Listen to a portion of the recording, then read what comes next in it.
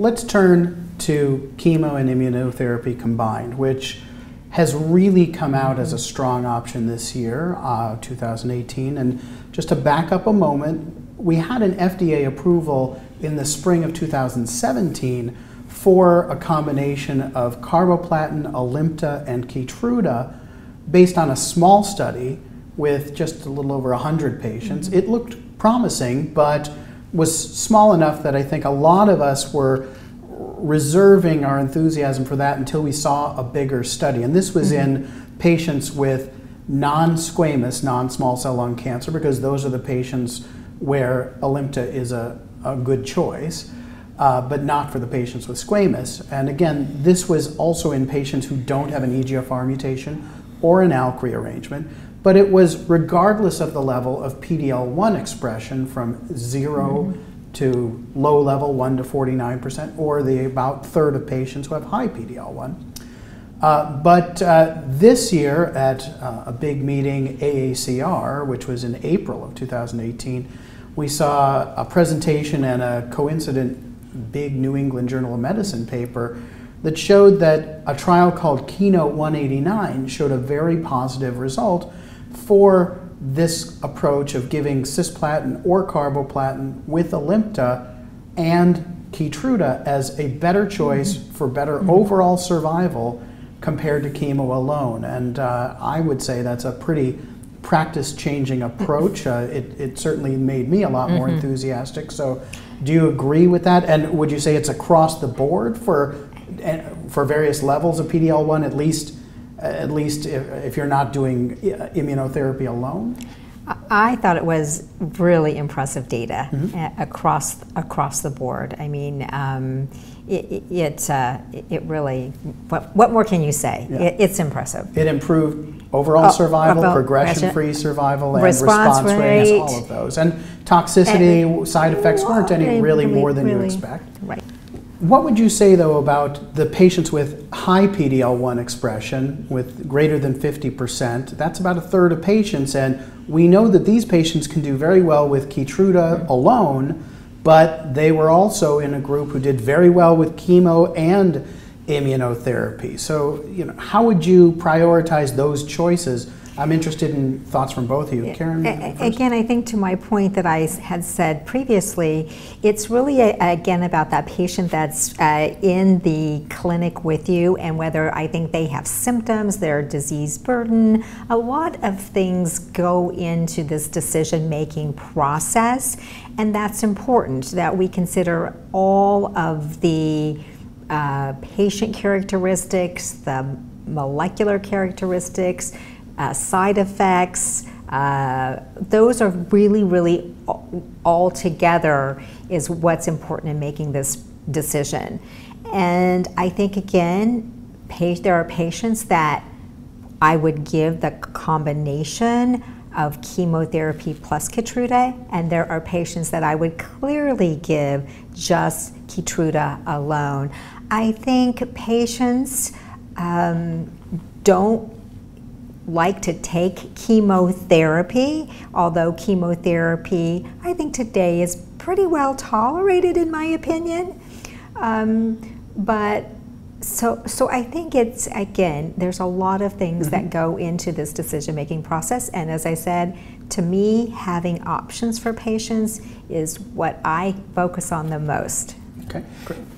Sandip, what do you think? And part of personalizing medicine is beyond just the genomics. It's tailoring the therapy to the patient. So for a patient who doesn't have a driver mutation like EGFR or ALK, but who has high PD-L1 greater than 50%, I tend to decide between chemotherapy plus Keytruda versus Keytruda alone, where that decision really only applies if you have non-squamous, non-small cell lung cancer currently, meaning lung adenocarcinoma, because we can't use chemoimmunotherapy for squamous patients just yet, though I know we'll be talking about that soon. But for those patients where chemotherapy plus Keytruda versus Keytruda alone is that discussion point, it really goes based on symptoms of their cancer. If they're having painful bone mets, difficulty breathing, what we, in breast cancer called visceral crisis, where we give, 2 chemotherapy drugs, those are patients I would still consider chemotherapy plus Keytruda in. Because the time to response is faster when you combine the agents. But a patient who's minimally symptomatic, otherwise doing okay, has a PD-L1 score greater than 50%, I would consider Keytruda by itself because they're not having the symptoms that require that rapid response. I think of it as well as the patients who you can be very confident you are going to get 2 shots on goal versus the ones who you're not. Those patients with more symptoms, who have been losing weight rapidly by the time you see them, who have had a couple of scans in the last month that show clear growth in that short time, those are the ones who I can't be as confident that 6 weeks from now, if their cancer's progressing, they aren't going to be so sick that they will still be a candidate for chemotherapy and still be strong. So in patients where I feel like I may only have 1 shot on goal, I'm going to want to give everything up front. And for the patients who are stronger, who have the pace of disease and not a big bulk of disease that seems to be potential to sequence things, that would be my preference, in part because one of the challenges I do see about chemo and immunotherapy is that whether it's the cancer's responding or side effects mounting, you can't necessarily know which is doing the heavy lifting and which treatment is more just coming along for the ride. And we're talking about drugs with potential side effects and certainly added cost, and you would like to, ideally, if you can, know what's working and what's not. This, at ASCO 2018, one of the most exciting trials, I would say arguably the most practice-changing, was a trial called Keynote189, which was for patients with advanced squamous non-small cell lung cancer and any degree of PD-L1 expression. And this trial compared chemo alone to chemo with Keytruda at the same time. The chemotherapy was carboplatin with either standard Taxol or a related drug called Abraxane, nab-paclitaxel. And this study showed that there was a significant overall survival benefit for the combination of chemotherapy with Keytruda in patients with advanced squamous non-small cell. So to me, this study looks like the bookend, a mirror image of what we've seen in a trial, Keynote189, in non-squamous histology. And I would say that this is a very impressive practice-changing result, although we don't now have the FDA approval today to do that. But Sandip, what are your thoughts about where this fits into your treatment plans? Absolutely. To me, Keynote407 was one of the most impressive presentations at ASCO, and I think will be the most practice-changing once it's available. There was a survival benefit regardless of your PD-L1 expression, and these patients have a very impressive control of their tumor with a combination of chemotherapy plus Keytruda. The ability to use different chemotherapy backbones may allow us to tailor the regimens best to the patient and the type of side effects. If we're worried more about neuropathy, worried a little more about anemia, we can tailor the regimen.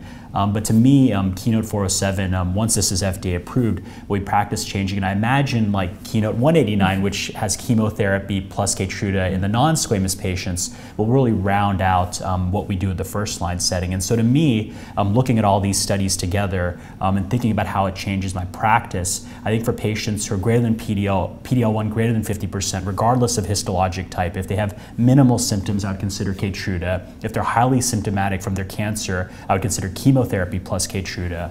If they're less than 50%, for me, I would consider chemotherapy plus Keytruda, depending on, with a different chemotherapy, depending on what flavor of non-small cell lung cancer histology they have. And then what I got from Keynote42 to plug into all this is that if you're 1 to 49 in terms of PD-L1 expression, if you're starting to have a lot of side effects from the chemotherapy, I feel comfortable dropping the chemotherapy earlier and just continuing the Keytruda because you're not going to do any worse based on what we've seen from Keynote42.